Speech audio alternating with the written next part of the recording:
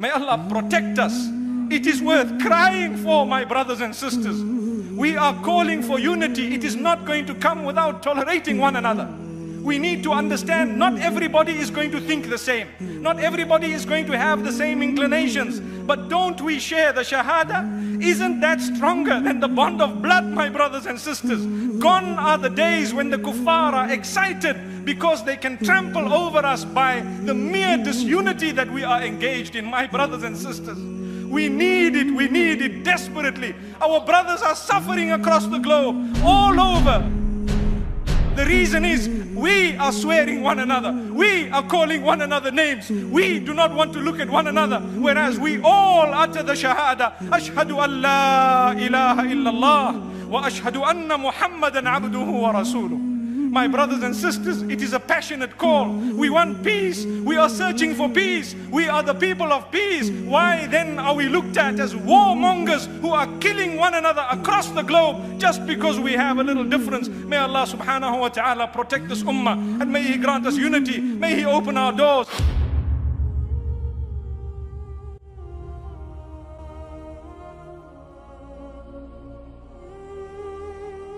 Allah subhanahu wa ta'ala warns us of something that we do need a warning about today in the world. Today what happens to the Muslims? Every small thing we are divided. Small thing, we cannot work together. We are divided. If a person, for example, is tall, he doesn't get along with those who are short. I mean, that's a bit ridiculous, but it can happen. Allah subhanahu wa ta'ala really has warned us about dispute amongst you as an ummah. If you are to dispute and argue, what will happen? You lose your power and your might as an ummah. Today we have 2 billion Muslims on the globe. We cannot agree to swat a fly. I'm honest with you. We have 2 billion Muslims on the globe. We cannot agree to swat a fly. Why? Because everyone is a big sheikh on his own. And everyone wants to have a big say. And the sheikhs are fighting each other. Each one calling the other a kafir. Wallahi, it's a reality. So what is happening? Our leaders are debating and arguing and fighting and calling each other names. The public are even more confused because any message of goodness, they are kept away. Hey, don't go here, don't go there. What is the story? What happens? Allah says, verse number 46 of Surah Al-Anfal, follow Allah and follow His Rasul, and do not dispute with one another, because it will result in your total failure and the going away or snatching away of your might as an ummah. Gone, totally gone. Why? Because small disputes. Today, brothers and sisters don't speak to each other. What a shame.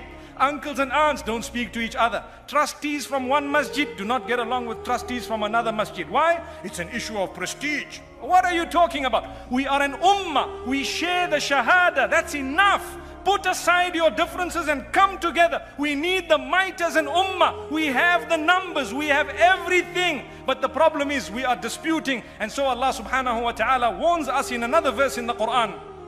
Do you know what He says? The kuffar, they are supporters and protectors of one another. Come what may, they put aside their differences when it comes to sticking up for one another. This is in the Quran. We read the verse tonight. Allah subhanahu wa ta'ala warns us. This in fact is verse number 73 of the same surah, Surah Al-Anfal. Do you know what Allah says after He tells us that the kuffar stick up for one another and they protect one another? He says, if you are not going to do the same, then there will be great fitna and fasad on earth. That means if you are not going to stick up for one another and protect one another, then there will be chaos and corruption on the whole globe. Hence, we find the chaos and corruption on the globe today. It is a decree of Allah. We are totally disunited.